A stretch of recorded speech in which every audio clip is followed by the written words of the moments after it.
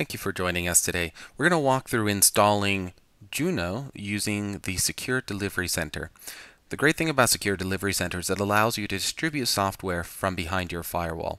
In this case, we're going to go ahead and actually do an installation that includes packaging up in Eclipse 4.2 right with your own customizations and plugins.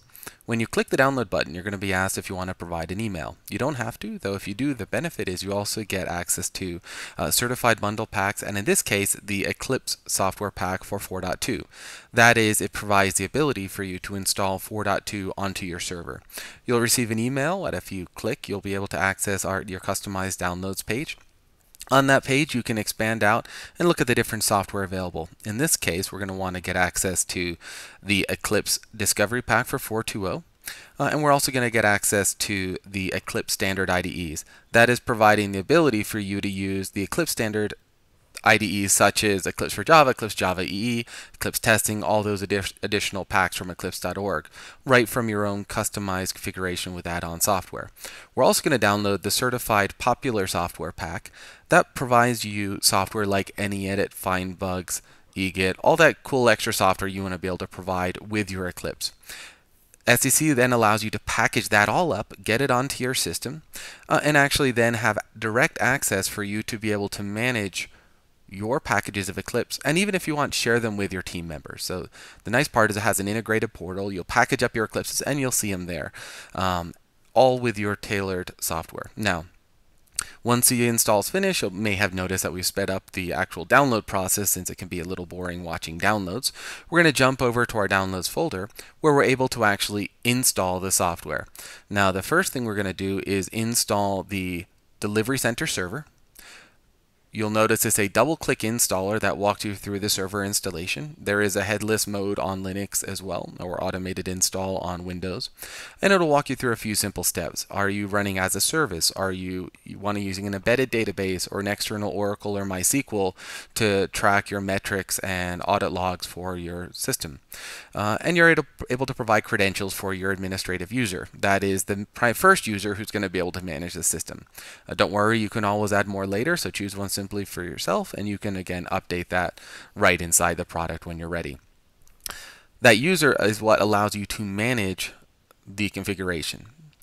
To do that, you can jump over first to the admin portal like we're doing here, and you'll be able to see certain statistics and information about it. This is actually a first steps page that walks you through what you need to do, from installing the packs, the admin console, and then packaging your software. From the admin page, you can also view current activities, access documentation, and other information that may help you. In our case, we're going to jump over and actually continue installing the software packs, since we want to be able to actually package up an Eclipse 4.2 configuration with the software we want to use in our company. So we'll run the pack we've downloaded. It'll automatically detect where the server is, automatically request authorization from the server to install this pack, see if the dependencies or requirements for the packs are met. In this case, it's going to very quickly go install the ability to distribute Eclipse 4.2 and package it up for use by you and your team members, or potentially your organization at large. And then we're going to jump in and now do the Eclipse Standard Pack. The Eclipse Standard Pack is what provides the Eclipse Java EE testing, reports, RTP, and wrap, all those different packages of Eclipse you see on eclipse.org. You can also see they're available right inside the Secure Delivery Admin Console that we'll get to in a moment. And the final pack we're installing is our Certified Plugins pack. So when you get your email, you can download the same software, install it onto your system, and that provides, again, not just the base Eclipse, but a whole collection of certified plugins ready for you to use out of the box on your Eclipse packages, or to provide as a software catalog that you can then add after the fact right from the same server. We're going to go ahead and install the admin console. That is a management application you can install on one or more systems that connects remotely to the Secure Delivery Center server.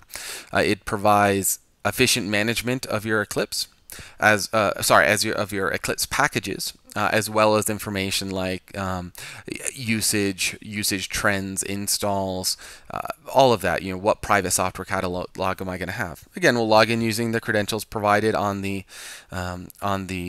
server install, and we can come over to Eclipse standard packages, where we'll see both the versions of Eclipse we have installed. In this case, we just have 4.2.0, as well as the various standard packages that we have available to us. So we're going to base one on Eclipse 4.2 for Java.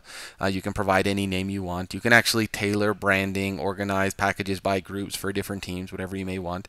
In our case, we're going to go ahead and add some software from the certified pack. We'll add any edit in this case and find bugs, as well as take a look that we do indeed have the Eclipse discovery site installed on our server as well, which allows us to efficiently add any of that software as well to our packages. You can tailor more information like branding, policies, and even workspace configuration.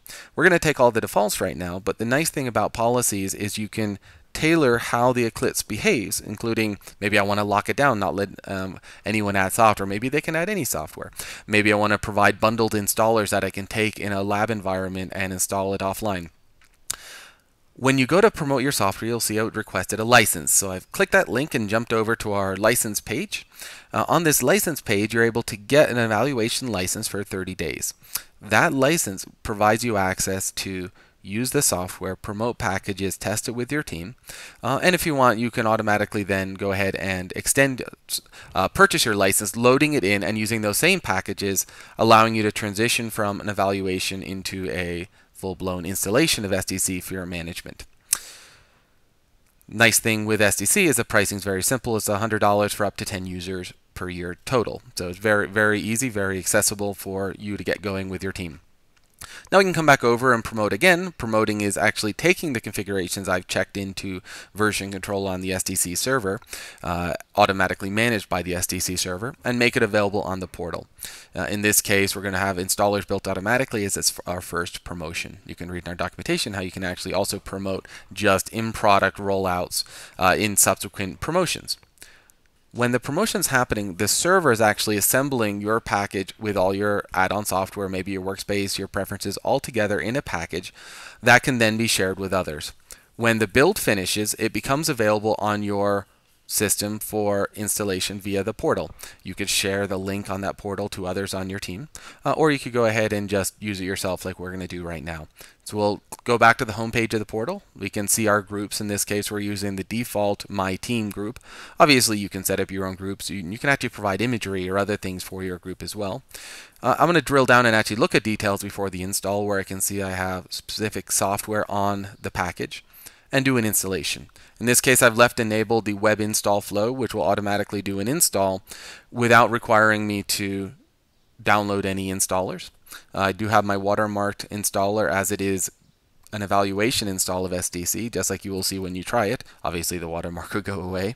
And you can go ahead and install that onto your system. I'm offered 32 or 64-bit. In this case, I'm going to just do a 32-bit install.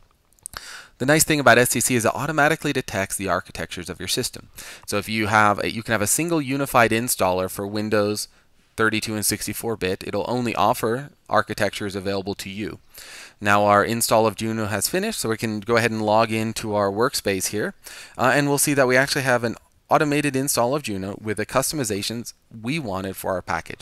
So you'll see when the workspace comes up, it's actually going to have a little pop-up at the bottom right.